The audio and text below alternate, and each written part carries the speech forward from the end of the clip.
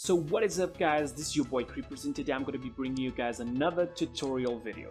This time is to complement a video that I did back in April, which would solve your problem when it says none of the files dropped on Sony Vegas Pro could be opened. Okay, this would work for Sony Vegas 12. This was basically how I would do it, okay, and I teach you guys to do it by using Handbrake, okay, but apparently Handbrake doesn't work as well for Sony Vegas 14, so today I'm going to teach you guys how to solve this problem. Zombie apocalypse.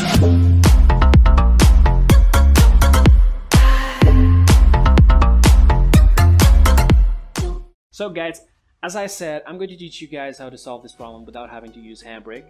This is an easy solution. It's another program, okay, but it's a simple program with a lot of utilities actually, and you can just use this program for any of the Sony Vegas, okay? At least I tried it with Sony Vegas 14, 13, and 12. I don't know about the others, but if it works for all of these versions, it very much probably is going to work for any other version you have, okay? So no need for plugins, like a lot of videos suggest you guys to do, but you just have to download this program. You just go into Google, search for this little program right here. It's called A-Tube Catcher, okay? You grab this program, and what this does, it has a lot of functionalities. One of them is to convert videos, and this is what you guys are gonna do, okay? So you just go into video converter, but just before we go there, let's just check it out if the file works or not. Okay, let's just drag and drop right here. This is Sony Vegas 12, okay? And as you saw, it didn't let me drag and drop. Let's try it over here. There it is. None of the files dropped on Vegas Pro could be opened. So 12 doesn't work. Let's try it on 14. And none of the files dropped on Vegas could be opened. Same thing. So what I'm going to do is grab A-Tube Catcher. We're going to Video Converter, grab the file, drop it over here.